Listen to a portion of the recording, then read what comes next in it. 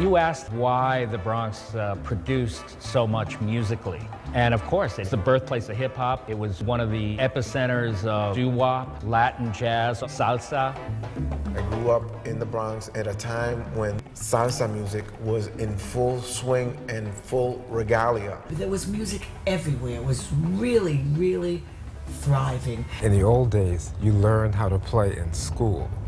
I mean, we took it seriously. At every corner, there was a different band rehearsing. There were lots of clubs, the 845 Club, Kenny's, Freddie's. It was nothing to see these bands play in the streets. You would see Tito Puente playing, and they would block off the street and have a festival. The Bronx was happening, man. I mean, I can't sell you enough on it.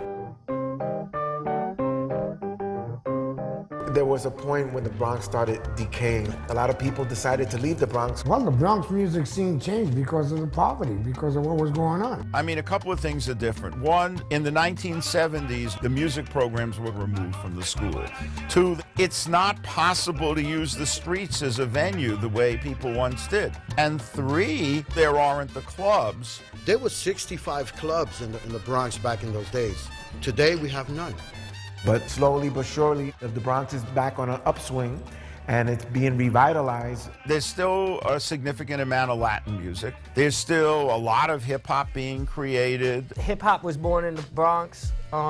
This is the birthplace of the rhymes, the graffiti artists, all the elements. Hip-hop is a voice of the oppressed, of the poor, of people who are struggling. And there's still a really vibrant underground community. It's happening. It's just happening in a different way.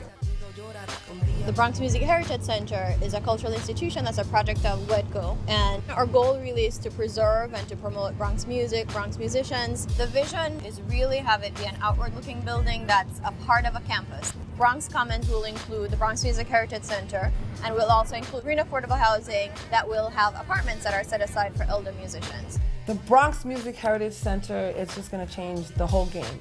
Create a space central and pivotal to the art and to the information of hip-hop and Latin jazz and different cultures. The main thing that it will bring will be a tremendous sense of pride.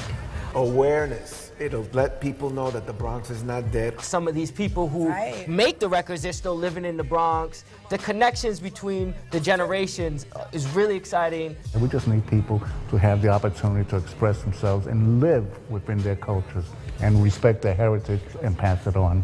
A whole community with that as its center, that would be like the old days. I mean, that used to be normal. The school had a music center, and the community came around that. It's an absolutely priceless innovation in terms of bringing music back to a community with this rich heritage. To bring back the majesty that was music in the Bronx.